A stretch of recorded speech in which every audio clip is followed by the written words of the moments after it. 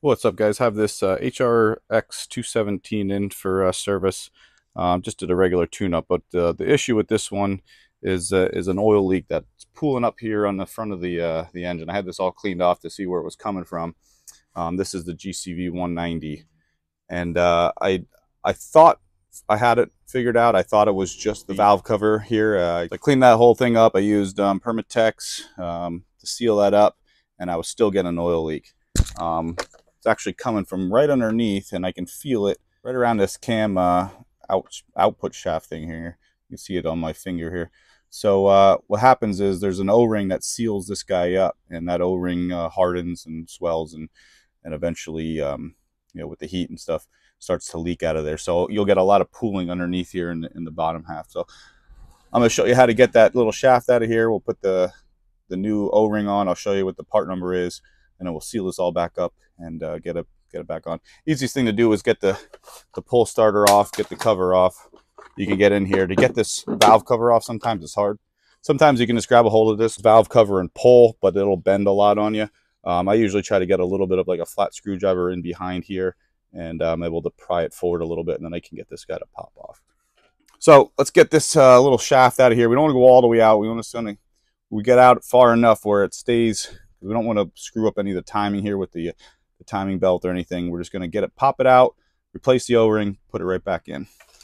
If you notice, I have the mower propped up on the handle pulled down to the ground, so the front end's up in here. That way, I'm not going to lose a whole bunch of oil out of this valve cover as soon as I open this up. Otherwise, it's going to pour all over the place. So if you tilt it back, leave it there for 5-10 minutes, enough oil will drain out of here that you're not going to get a lot of loss. So right in here is the top of this pin that the camshaft rides on. We're going to push down on that, and you'll see it pop out the bottom just like that. Now, we don't got to get it all the way out. We just got to get it down far enough that we can get this O-ring off. You can feel all the oil that's gotten below that O-ring. So we're going to come in here with the little pick again. Kind of hard to see with my finger here, but we're going to get below that guy and then work it around. And there we go. Yeah, you can feel this guy's getting pretty hard. You guys getting kind of hard. So here's the new one. That's your part number 91301-ZM0-V31.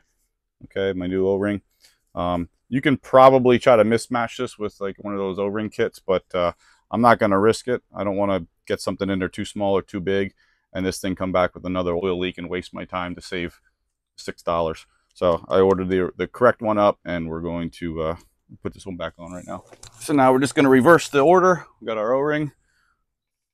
Slide it over top of this little shaft at the bottom. Nice and easy. Try not to lose it. So get it over the little lip at the bottom like that. And then we're just going to work it around the front. There we go. Okay. Now we just got to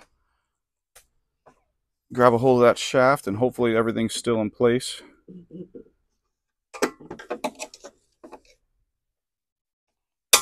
There we go, and should click into place right there.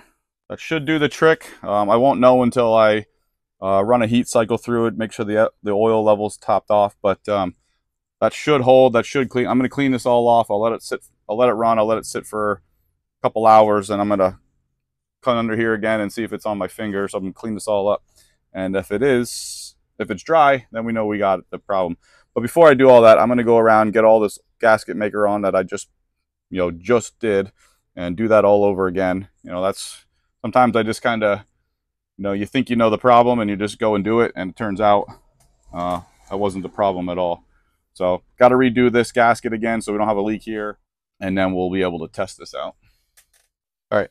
Got that cleaned up decently. It's not perfect, but it's good. Like, there's just a little bit here and there. You can actually don't even feel anything. It's just stained a little bit. But I also cleaned up the inner lip here of the valve cover. I'm gonna use some. You could probably at home, if you're doing this by yourself in your own machine, you might be able to just re-put this back on. It could seal up on its own, but I don't want this thing coming back, so I'm going to do this all over again with the gasket. I'm just going to put a thin layer on this, a thin layer with my finger on this, and tighten it down. Don't over tighten it because you can strip out these bolts, but probably going to be around 10 foot-pounds, somewhere around there, but use common sense. So let me put that on real quick, and then I'll button it up, and I'll put everything back on, and then I'll see if there's a leak underneath there.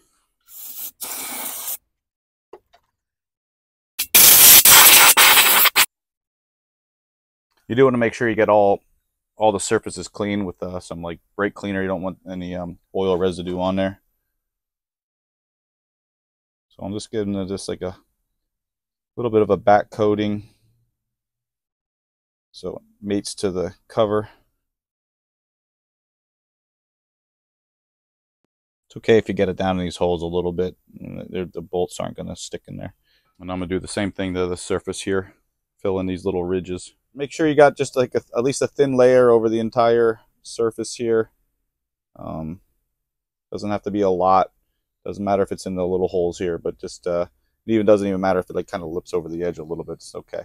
That should be enough, I think, to get a good seal. Make sure you're when you peel this off, if this gets bent, that you straighten it pretty good.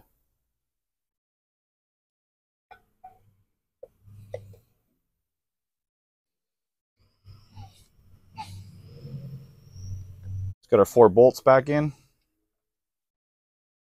I'm just going to snug them with my impact.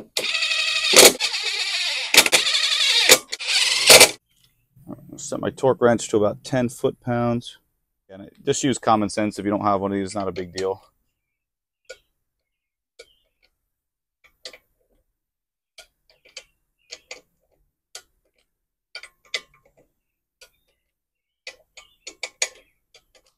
Okay, at this point, I can put the machine back on its bottom end, and we'll put the cover back on. I like to add a little bit of anti-seize to these bolts. Otherwise, a lot of times when you go to take these out, the nuts off, it'll pull the whole shaft off. We don't want to do that. You also don't want to over tighten these guys either.